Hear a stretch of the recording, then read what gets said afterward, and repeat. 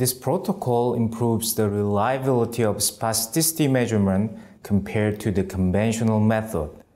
The stretch reflex is measured while considering the effect of standardized isokinetic motion on the reliability of angle of catch. Using this technique, angle of catch elicited by the stretch reflex can be measured using the standardized manner, both in the isokinetic and the manual motions, by measuring the surface EMG activity from the biceps brachii. Demonstrating the procedure will be Seohyun Park, an occupational therapist from my laboratory.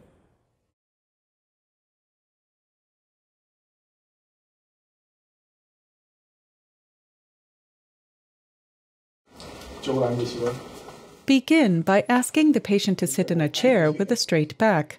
Also inform them that they should keep their shoulder position stable throughout the experiment. Next, unfasten the fixation block on the linear slider so that the cuff can be moved freely. Then, place the subject's hemiparetic arm lightly on the robot manipulandum without fastening the strap.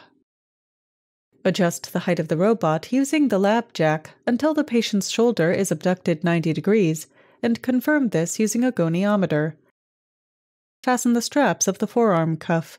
Next, instruct the subject to hold the handle and fasten their hand to the handle with straps. Align the rotation axis of the robot with the anatomical axis of the patient's elbow joint.